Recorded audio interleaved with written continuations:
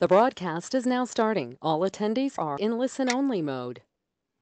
Okay, good morning. Welcome. We're happy to have you here for our webinar this morning. I'm Angela Krumm, and this is Maor Katz. We're both from the Feeling Good Institute, and we're excited to talk with you today about ethical, effective, and warm tips for doing video-based therapy. Before we jump in today, I'm going to provide a little bit of information about the continuing education units as well as the technology.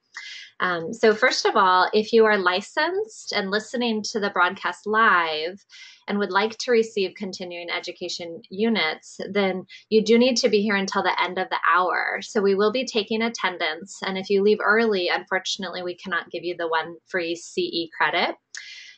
If you do complete the broadcast live, then within a couple days after today, you'll receive an email from Feeling Good Institute, and that will have a survey, which is required before you can get your continuing education certificate. So look for the survey within a couple days, fill it out, and that will initiate you getting the completion certificate.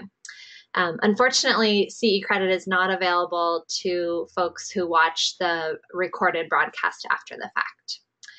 Next, I want to orient you just briefly to GoToWebinar in case this is your first time participating. To the right of your screen, hopefully you're seeing a control panel. And you'll notice that about halfway down the panel, there's something called the chat box. And this is an opportunity for you to engage and participate with us during the presentation. You can pose questions by typing into the chat box and choose whether it goes to the whole audience or just the presenters. Unfortunately, we won't have a lot of time for questions today because we do feel excited to get through the 10 tips with you, but we'll do our best to attend to ones we can. And you may also hear from our telehealth clinicians around the US and Canada who can help answer some of your questions via the chat box. Maybe someone can help us by putting a message in the text box. To test it now? Yeah, great. So someone be a helper and see if we can see a chat if you're willing to try a chat box and send it to us as a tester. Thank you. We'll look for that in just a moment. The last thing I wanted to tell you about is that you should also see halfway down your screen an orange P, and the P, clicking on it, will help you access the PowerPoint slides for today's presentation. So go ahead and open up that now if you'd like. And after the presentation, even if you're attending live, you will receive a recorded version of the webinar today. So we're still not seeing anything in the chat box. Yeah. Maybe everyone's feeling nervous to type. Or maybe no one is listening to us. We're talking to no one. We'll assume that it's, I think we'll probably move forward anyway. We should move forward? Yeah. Okay.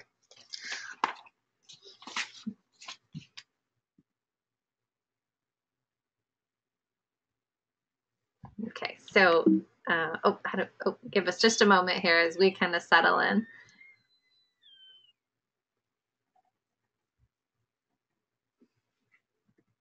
Okay, great. So just briefly wanted to share with you our clinicians who are spread out throughout Canada and the US who do teletherapy for Feeling Good Institute. I won't have time to introduce all these folks by name, but on the second from the top left, you'll see a picture of Mike Christensen in Canada.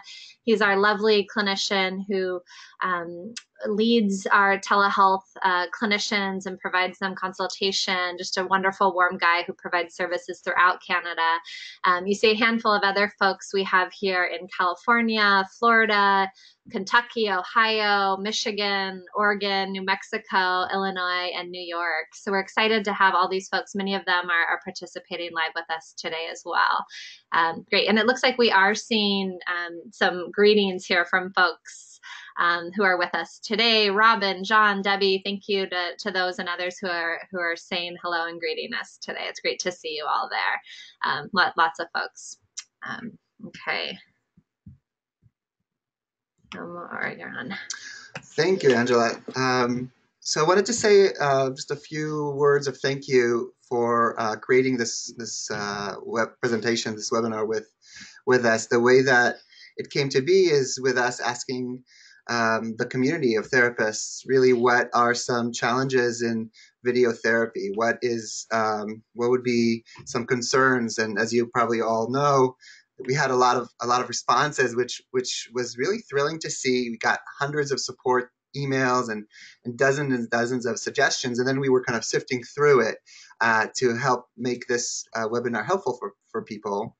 And it's been a learning process for me, kind of distilling these questions into answers and ideas of how to make your experience better using video therapy. So I wanted to thank all of you that answered it in that. And as we were looking at the responses we received, it became clear to us that there were kind of clear issues that people had that wanted answers. One is connection. Can we create a warm human connection with our clients? Can there be a meaningful, as meaningful a connection online using technology and the obvious kind of technical barrier to the human connection? So this one thing, and then the other is, how can we do this ethically and legally? How can we provide therapy to people very far from us legally and ethically? And what are those concerns and how can we answer them best? And then maybe the third topic is, how can we be effective doing this? Can this be effective? There's no question, and if you look at the literature, that it is as effective as therapy in person. That's been shown. But we wanted to go beyond it. How can we make this experience really effective for our patients? And this was kind of the third theme. So hence kind of our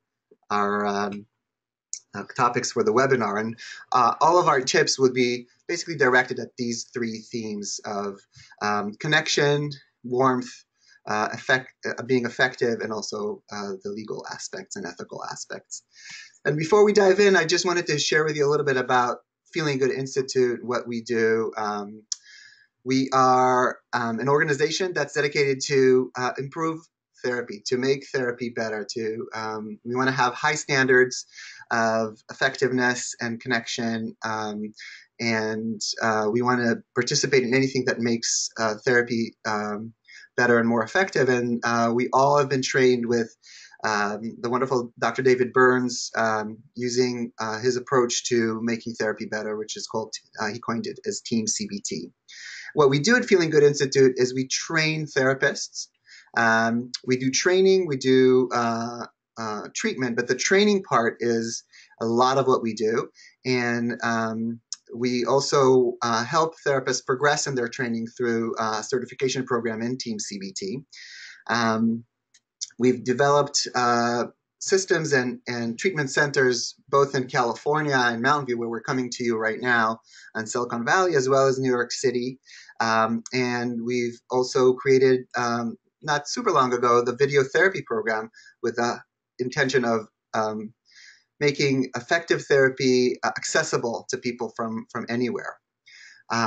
We're also developing some electronic tools to help make therapy more effective.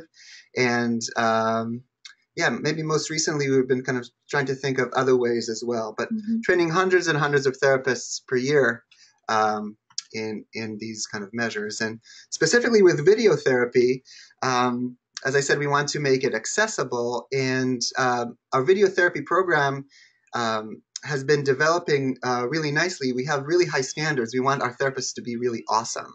So we don't want it to be kind of ineffective therapy accessible to all. We want it to be kind of kick-ass therapy accessible to all. And so we're really cherry picking our therapists to the program, and only therapists who have reached a certain advanced skill level in Team CBT in our certification system. And also we kind of vet them we want people to be very highly regarded by their teachers, and then we invite them to participate in a video therapy program in different states. And so this way, we've been able to develop this video therapy program as a treatment center online in multiple states, in California, in New York, and in Florida and Michigan.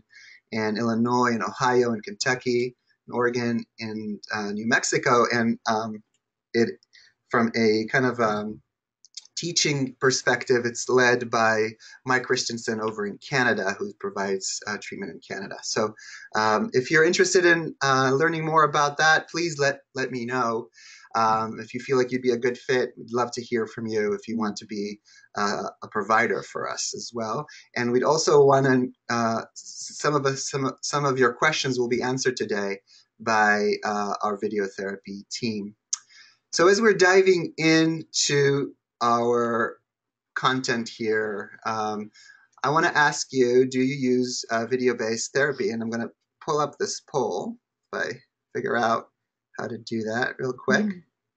So you're going to be able to answer this question right now. This the poll has been launched, and we're going to give just a few seconds to answer this question. What's your experience really with video therapy? Just to kind of understand our audience today. Have you ever engaged in it, or really super rarely, or fairly regularly, or kind of all the time? And we're going to give you just a few more seconds here to answer.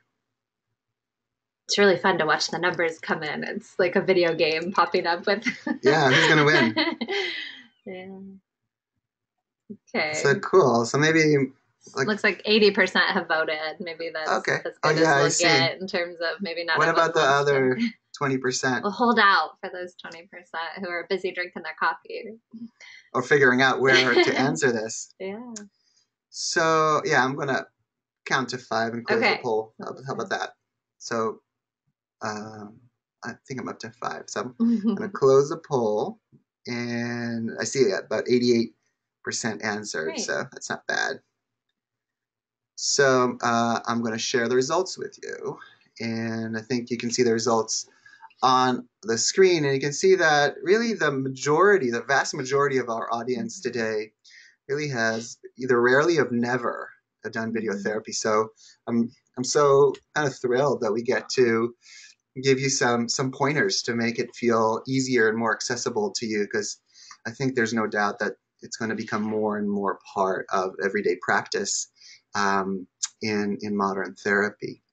So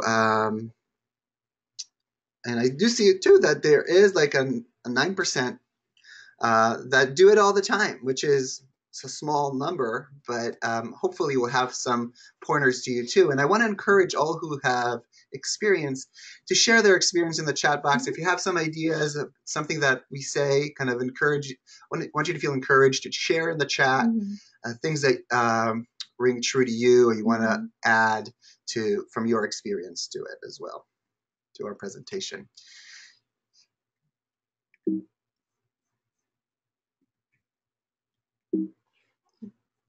Close that one up. Angela, I think you know how to do this. Help you get onto. Okay. Let's see. Next slide.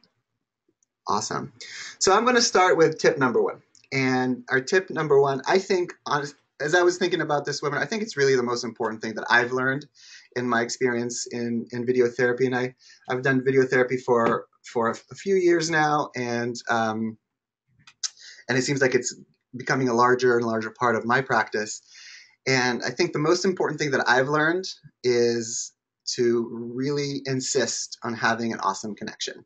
And by that, I mean technologically. So I also think the setting is going to be very important to insist on. Insist that your clients meet with you from a private room with great Wi-Fi using a laptop or desktop. Sometimes maybe like an iPad type thing is okay. iPhone, never okay. Outside, never okay. Not having privacy, never okay. And this involves some challenges because you'd think I'd learn how to change the slides by now. Thank you. So I'm repeating this here. You want to insist. You're going to insist this because it's going to you're going to face some situations where it doesn't happen. You're kind of be shocked because once we kind of the room, the physical place kind of evaporates, all sorts of other places can seem reasonable to some of our patients. And So here's just some examples of my experience um, of kind of places where was inappropriate to meet, that I just kind of found myself a patient kind of logging into our therapy session. It was a subway station. There, by the way, there are no subways in California, so you also know that it's actually out of state. And then there was a bus station. There was the beach. Um, Several times college campus lawns, seeing like people think, yeah, I'm in with privacy. They're having earbuds and they're on. There's sidelines of the highway. I had a patient drive from San Francisco area down to LA and pulled over on Highway 5, and she was late to our meeting and um, wanted to meet that way. Dashboard of a car, just in the parking lot. Someone, left their office space and went to their car at work and wanted to meet from their college dorm, from their room, just kind of wearing PJs, just clearly just woken up. And I had even someone meet with me from a closet where she felt like she would have some privacy from her roommate. So with all of those situations, I had to overcome my anxiety and my fear of confrontation and saying to my patients, I'm so sorry, like I really am going to have to insist that we figure out a way, that we find a way to meet, with uh, a good Wi-Fi, private room where you're comfortable and completely in privacy, and using a really good connection and a good device so we can have that connection, so we have a chance of actually having this warm connection. So I want to encourage all of you to overcome that anxiety that comes up whenever something like that happens.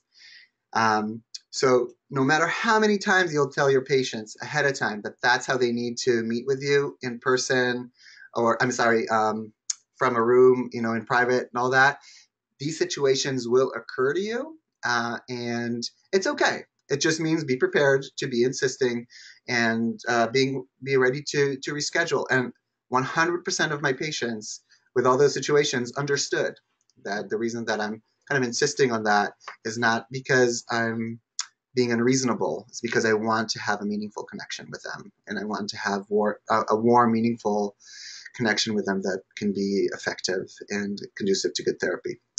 So that's my first tip. And I wanted to ask you guys too to put in the chat box any situations that you had that or you can, maybe sometimes it's easier to put in just in a question box in the form of a statement, situations that you had that you encountered being in kind of weird places. And I see Raphael's putting the bedroom and car driving. That's a good one. Yeah, yeah, right. So these are true to life, and they seem so clearly absurd to us, but they happen to all of us all the time. And so we want to say to you, be prepared. Be prepared to just insist on a setup for therapy that can be conducive.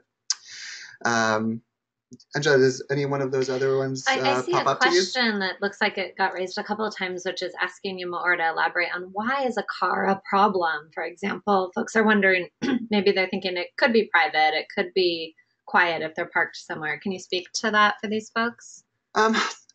It's up to you. If you feel comfortable with a car, that's okay. In my experience, cars are not really private.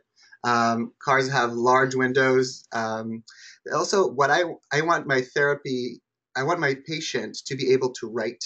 I want to be doing some really kind of intense thought and emotional therapy exercises with them. And being in a car doesn't allow you for that. I think ideally for me, for my kind of therapy, in my experience, to be effective, I also don't want it to be on a couch. I want their hands to be completely free. I want there to not worry about anything happening around them, have least distractions. I have a little bit of ADD.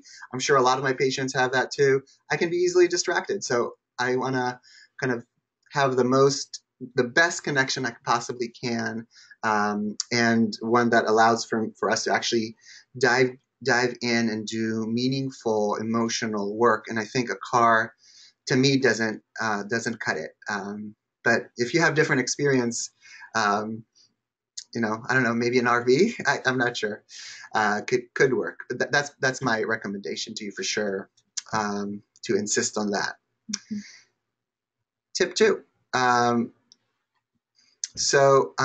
want you to think about ways, and this is the tip, to create rapport in spite of the technology. So later in the webinar, I'll share with you things that you could do to get the use and aid of technology. But here is kind of in spite of technology. And when we asked our video therapy clinicians what would be some good ways to, what's some good tips that they've learned, then Mike, that I mentioned to you from Canada, mentioned something that I think is a really good tip, which is to position your incoming video on your screen up near where the camera is. And so, like I'm doing right now, I hope that you're experiencing me as more engaged with you and more engaging because I am looking directly at the camera. Right, versus this. Right. Or this. Yeah. Right? You often see a client where you just see like this much of their face. Right, totally. So, so you can position their video feed. Just you just drag it. You click on it and drag it. Most systems that their face shows up right underneath your camera. Sometimes automatically it shows up like on the far right or on the far left, and then you just need to drag it, and then they have the experience that you're looking straight at them, and that makes a big difference. So thank you, Mike, for that. And then Julie also mentioned Julie Simmons, who does our video therapy over in Florida.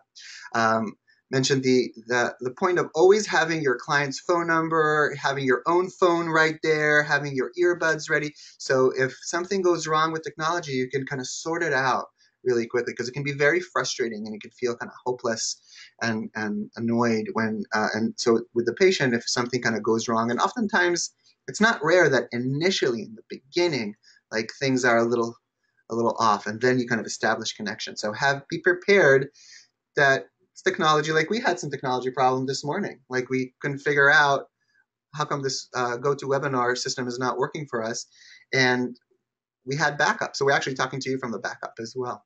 So that's a good idea. So my tip to finalize, maybe tip number 2 is think of ways to create rapport with your patients, kind of understanding what their experience is dependent on. And so you can do some steps to help their experience. My next tip that I want to share with you is about you doing your part, or us therapists doing our part in the connection. This has kind of multiple layers to it. We want to create warmth, right? The series of tips that I'm mentioning to you are all about creating warmth and connection. And it's not only our patients that can do less than ideal things. Like I find my mind being distracted sometimes. What if I have notifications coming in and it catches my eye? What if sometimes I'm really kind of nervous about something that I'm expecting or on my phone? So think about what is it that you need to do in order for you to be fully present, given that you will also be kind of seduced, kind of tempted with different aspects in your life while you're in front of this amazing machine, the computer. And one thing that I would recommend to you is to avoid your own distractions. Make sure your connection is really good. You're turning your own notifications off on your screen. One thing that I noticed is that if I show my hands to some degree on the screen, on the view of the patient, then that's a guarantee that my hands won't be doing anything else. And so it also serves as a way, because we also gesticulate, and that's another way to connect and to converse in nonverbal ways. And also it's a way for me to make sure that I'm not letting myself be distracted by anything. I also would recommend to you to since, there's something about the patient coming into our clinic, into our home, whatever homey clinic, a warm and brown colored clinic, and that experience is meaningful. And some of you had questions about that, of for the patient to come into this space that is kind of a little sacred, and is a space that is more emotionally present, and kind of means slowing down and diving deep, and getting some emotional connection and relief, and make that easy for them, for your patients. Also, on the using technology, have a nice backdrop that conveys warmth and connection, and humility, and presence. And also, I would recommend to say a little bit about yourself, like, of course, in an appropriate way, but where are you coming? Where is your office located? Where are you coming from to them today? Say a tiny thing about your surroundings that would make it feel more human, and less kind of remote, and technical. A lot of us work in clinics, and so my program, my therapy clinic is, because I do some video therapy and some in person. Sometimes I could have a regular session, and then I turn to my desktop, or even my laptop situated appropriately, and do a video therapy session.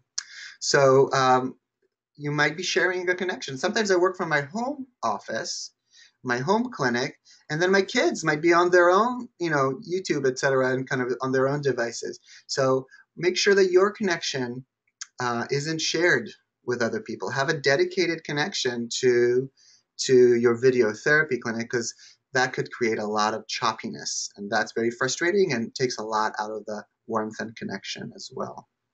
And again, if people want to share some of their ideas about how, there's kind of tricks, about how to create warmth and connection, and do kind of our part here, I'd recommend that you do that.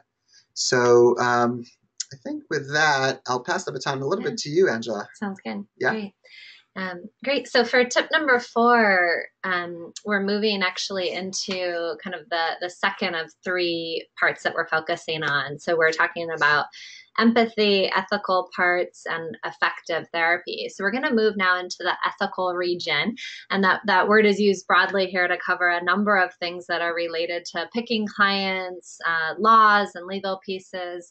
We're kind of using that broadly here. So tip number 4 is about screening who is the appropriate client for video-based therapy, and of course, who is not as appropriate.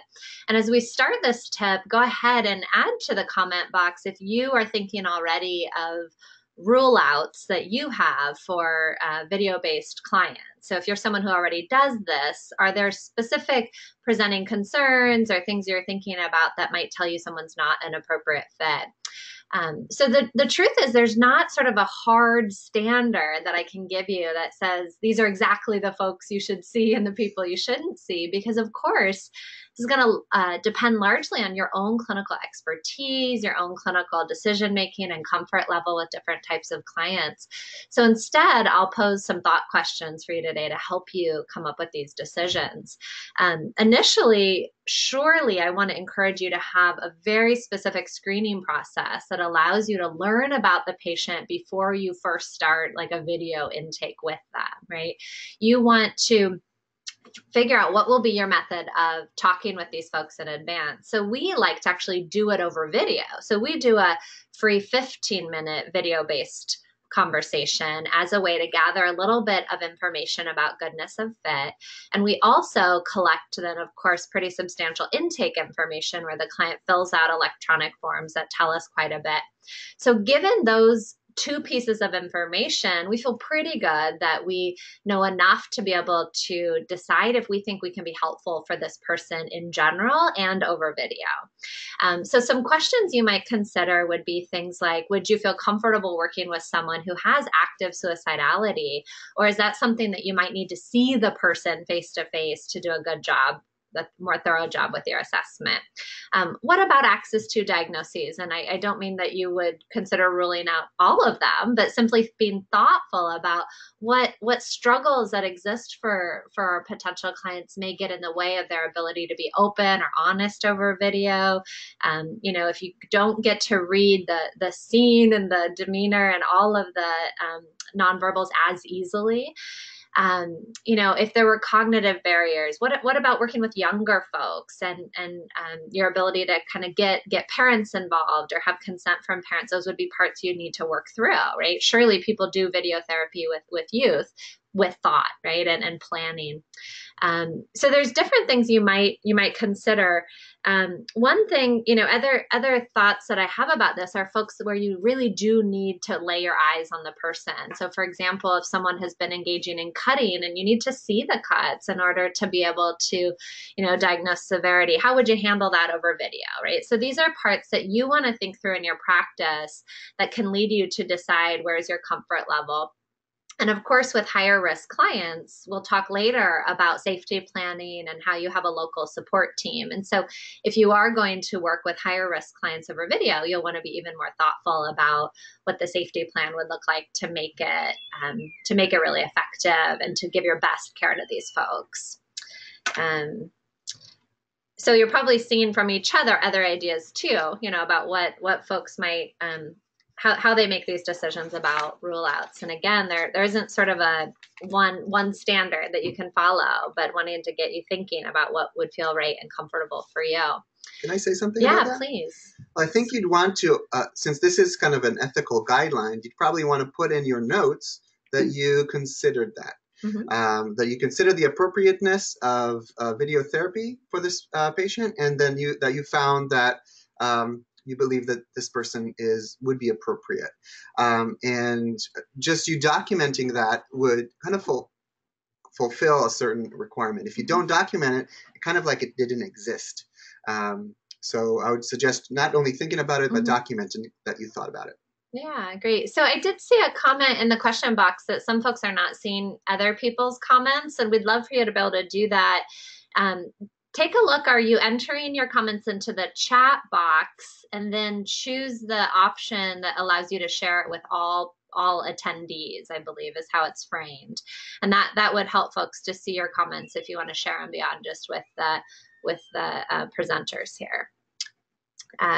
Okay, great. So tip number 5 actually includes quite a few points because the folks who submitted questions in advance had lots of questions about laws and HIPAA and practicing across state lines. And so I want to preface this with acknowledging I'm going to hit on 5 topics here and really just provide kind of an overview of each of these with the idea that I can refer you to more information where you can learn more. So these are the 5 points that we'll kind of briefly touch on. And again, each of these topics are complex and could use a whole hour, just to itself. So we'll do our best to give you a little overview today to get you started.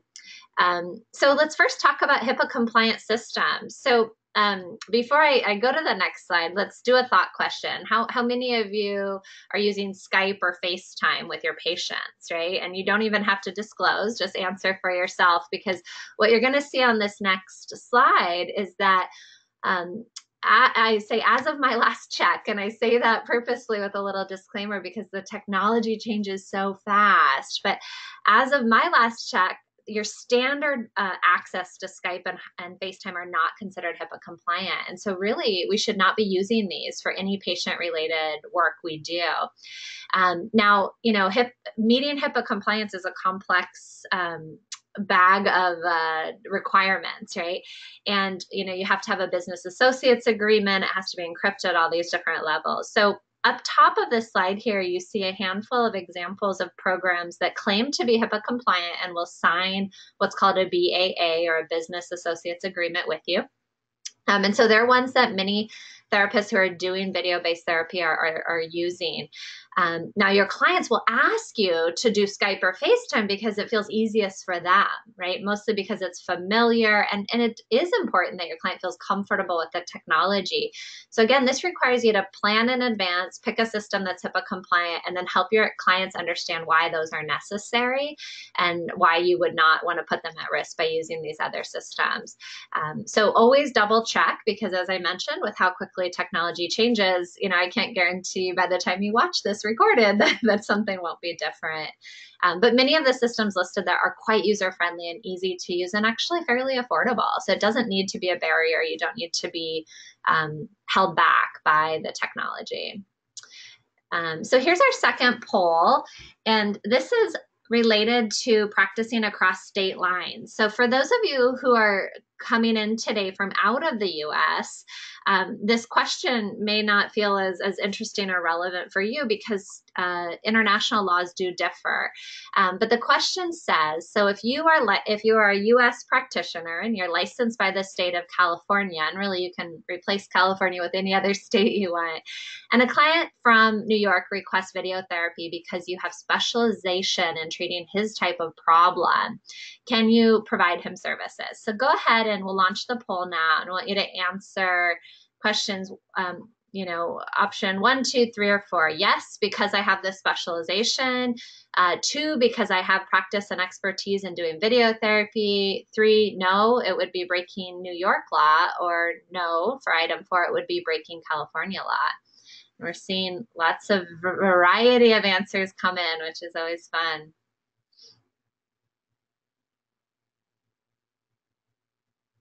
Okay, you see our eyes honing in as we see We see about 60% of people answered, yeah. We should have put I don't want to answer because I really don't know, because my guess is a lot of non-responders will be saying, I'm not sure, right? Because this is such a confusing question for folks, and probably the most commonly asked question among clinicians on listservs and discussion groups all the time.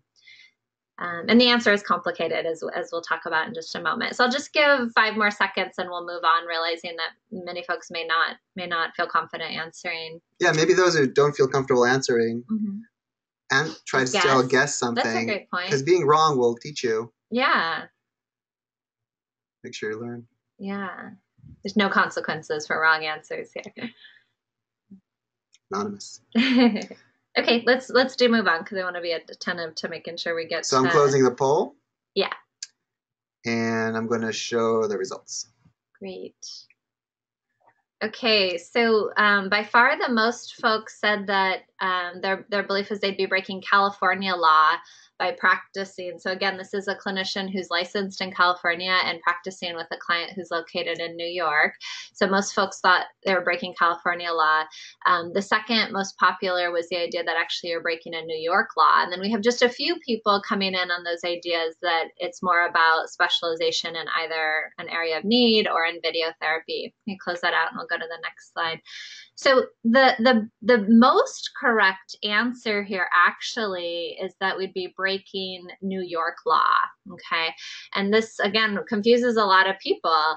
And the rationale here is that when we are licensed by a state, we're licensed to practice with clients in that state. So as a California provider, I'm only licensed to work with folks in the state of California.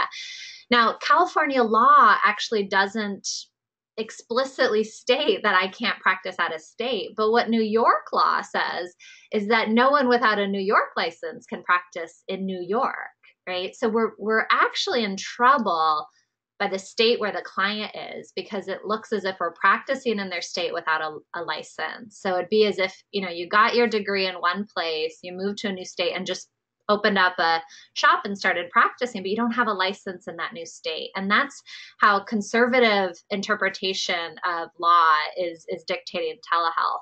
Okay.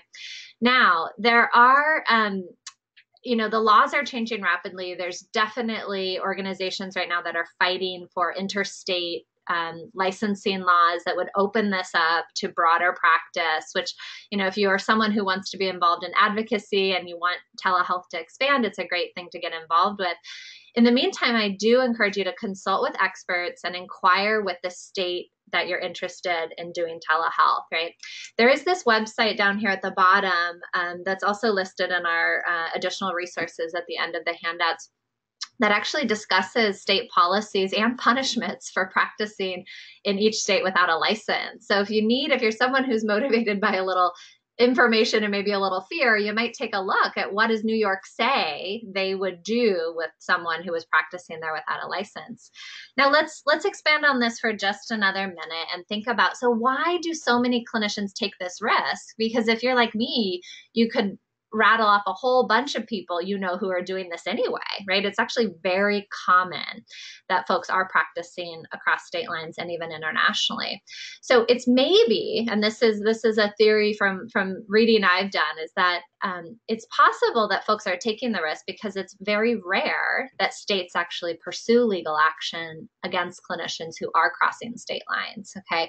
What is more likely to happen actually is if you were to go to court for some other problem, let's say there was some other accusation of malpractice, right? That then upon being brought into a court process, it would be added acknowledgement that you were actually practicing in the state without a license.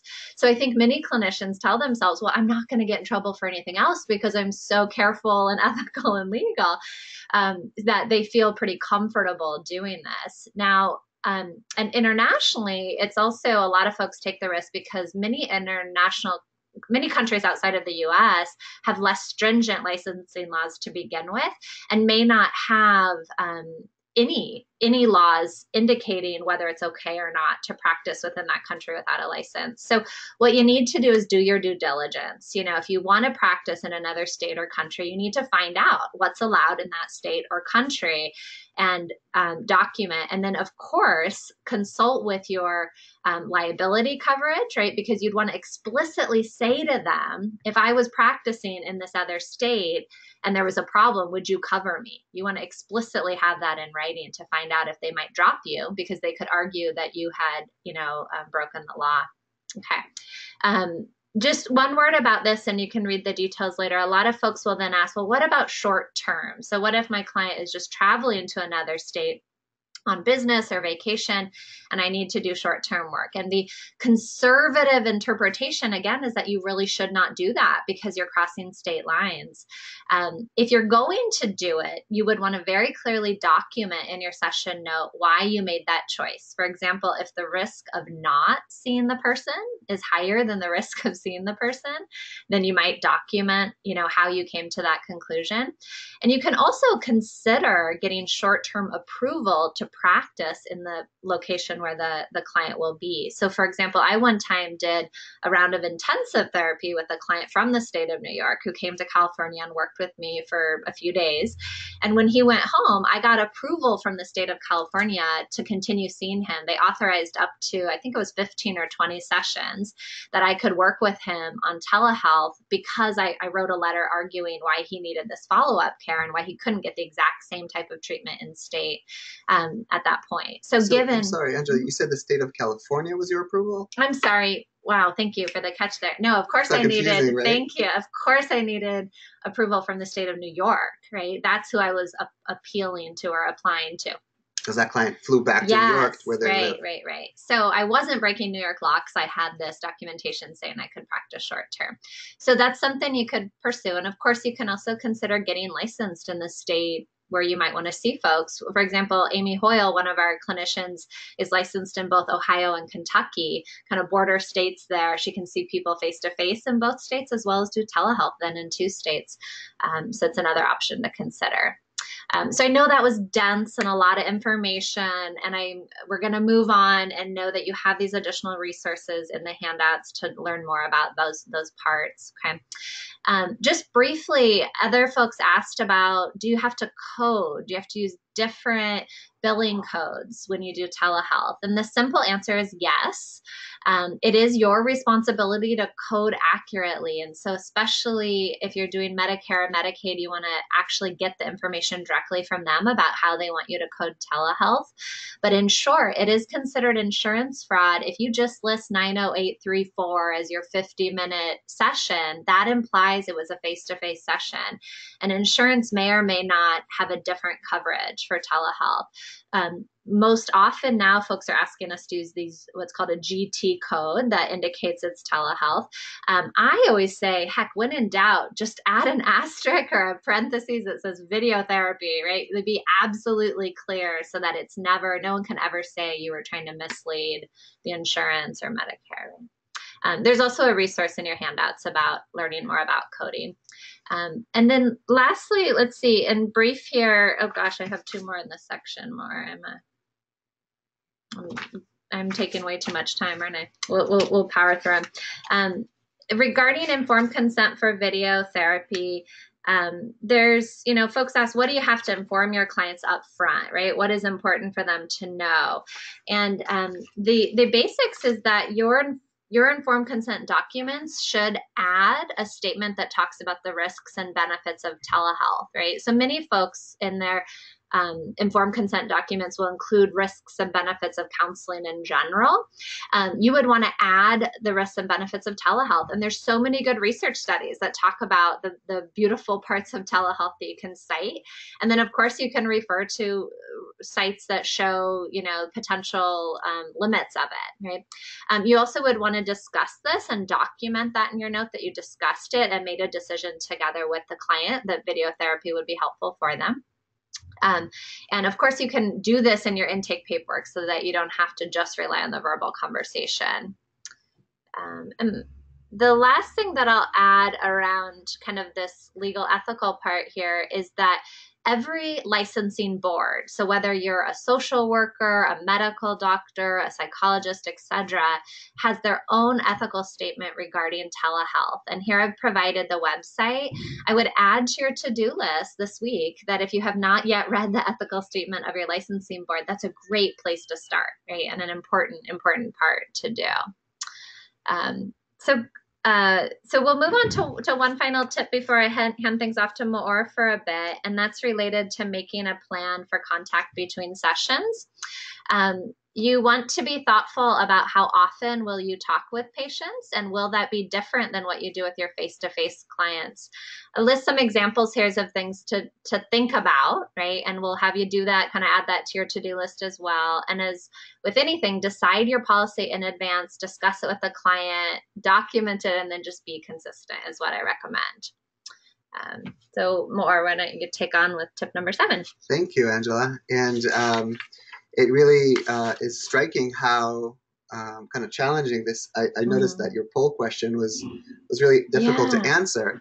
And I think I want to say also those who answered that the California clinician cannot practice with a New York person because of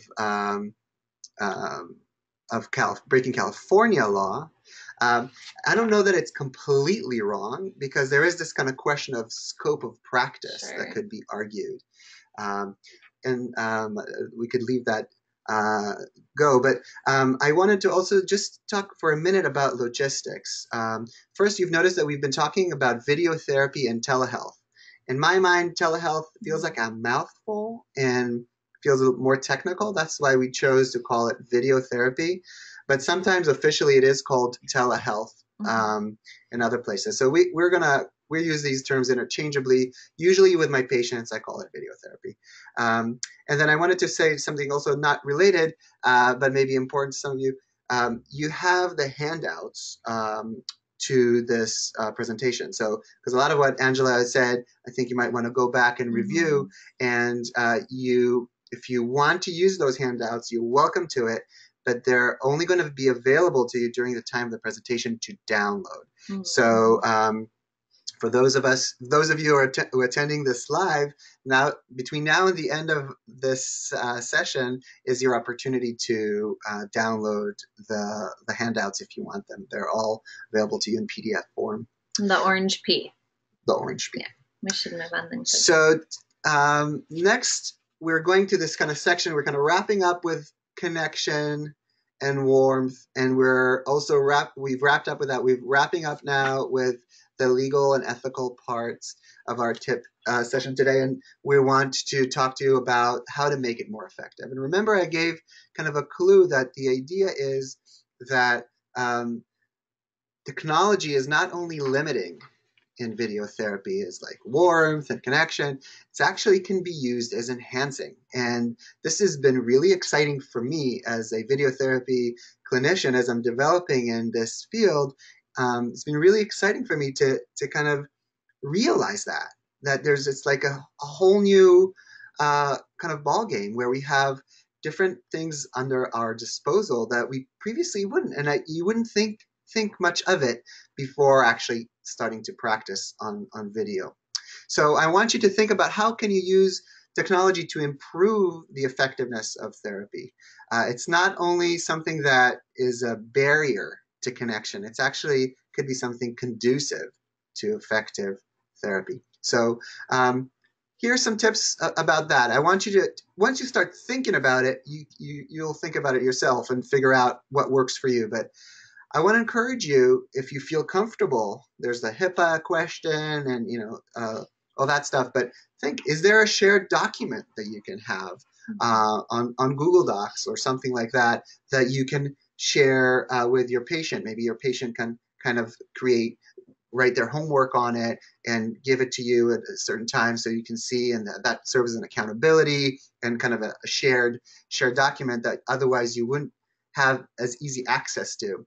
You can share your screen. Sometimes I often share my screen with my patients when I show them. We have a symptom measurement tool, like a measurement of depression and anxiety and other scales.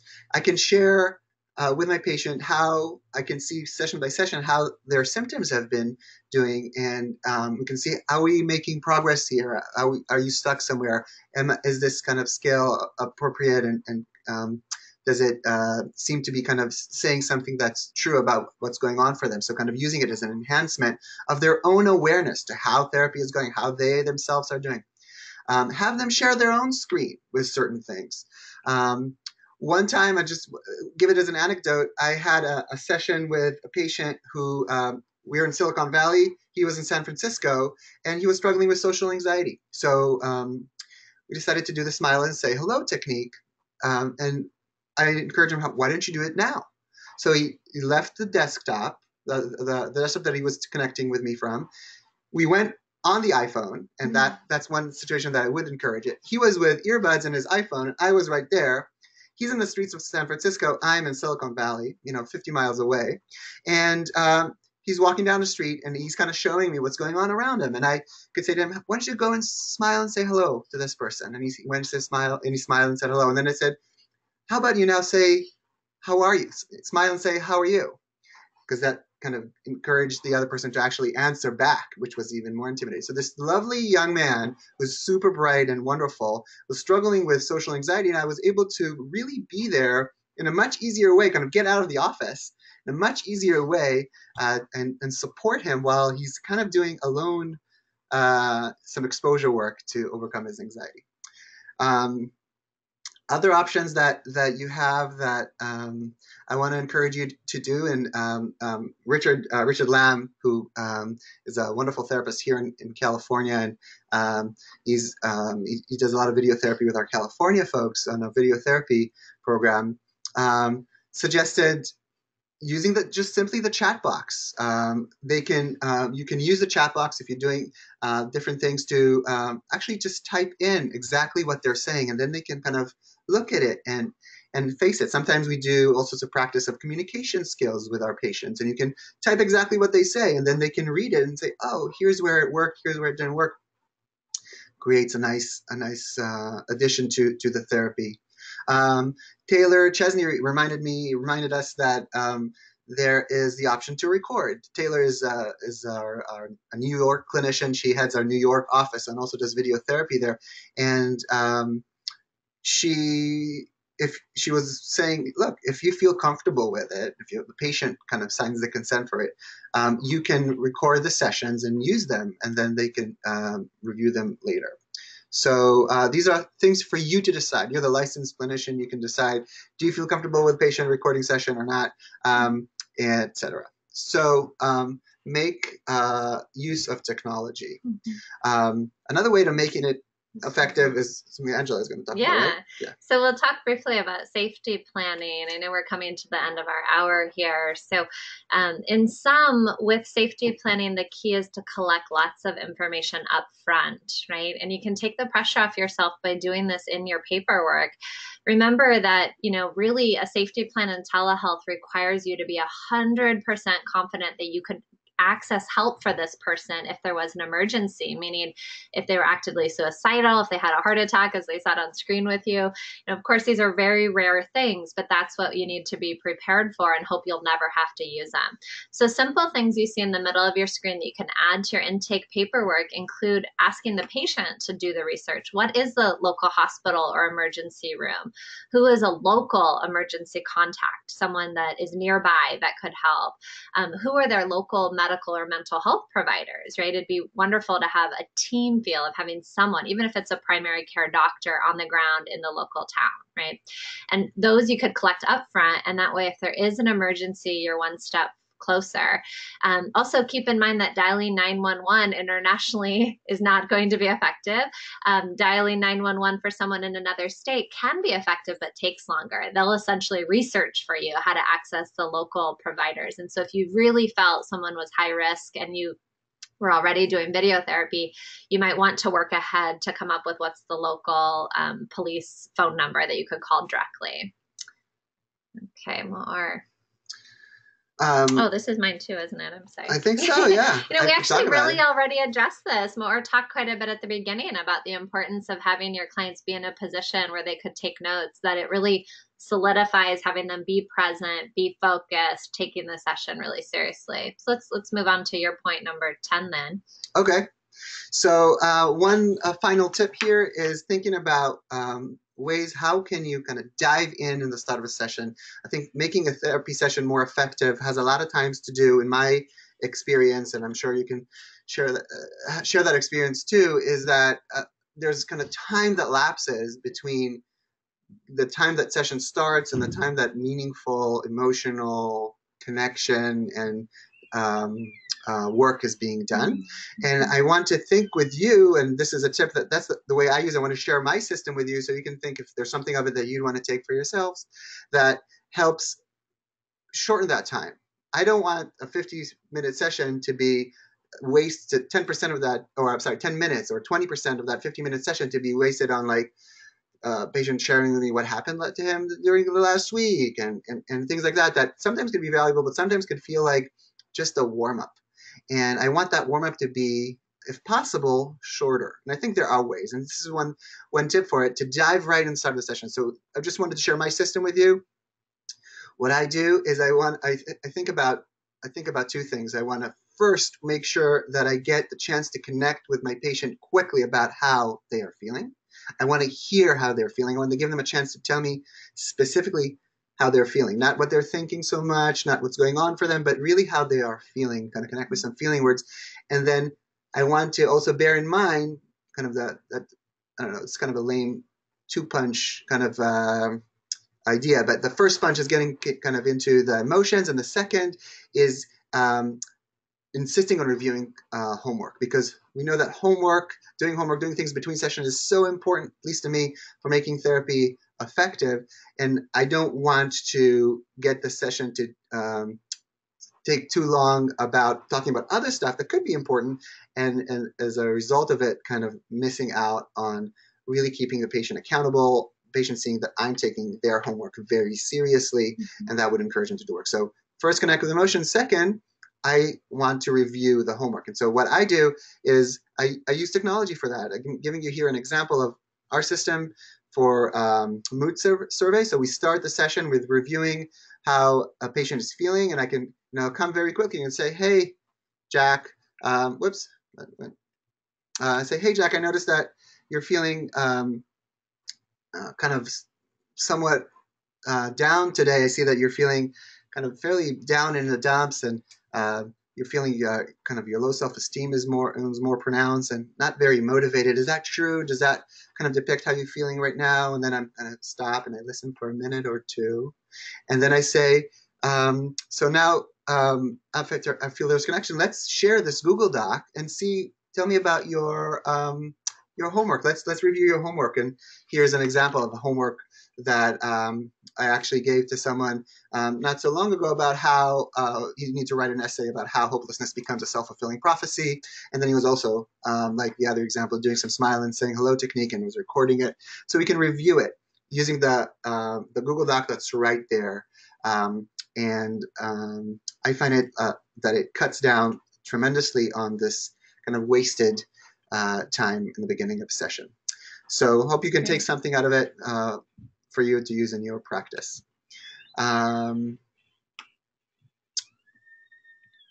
So this is you, Angela, right? Awesome. Yeah. So here's the slide where I list a number of websites. Again, hopefully you've clicked on the orange P button to download these handouts so you can refer to these later.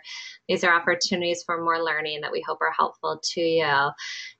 Wanted to let you know our contact information, of course. Maor and I would love to just be in touch and connect with you all in the future, and you know, be support in whatever version may be helpful. And of course, we want you to know how to find these clinicians we've mentioned who are these excellent CBT, or specifically Team CBT, the Burns model of CBT clinicians who are spread throughout Canada and the US. As you see, you can have a potential client schedule a free 15-minute video conversation with one of them by going to our website, which is Videotherapy.live. You'd click on the appropriate state or country, and it would help you schedule the free 15-minute consultation. So we hope that's easy if you were wondering how to access those people. The other thing we want to make you aware of is that, again, this recording will be sent out within a few days, along with a CE survey if you attended the whole presentation live today. Might take a few days to get that. Once you do the survey, which is required, you'd receive the certificate. And also want you to know that the recording will be available on our YouTube channel, which is, how do they find our YouTube channel? Just Feeling Good Institute. Go to YouTube, Feeling Good Super Institute. easy to find, right? Yeah. And there's other wonderful resources there as well for you if you're interested in seeing other educational videos. So we hope this was valuable for you today. It was fun for us to connect with folks in this way, and we hope to have connection again in the future.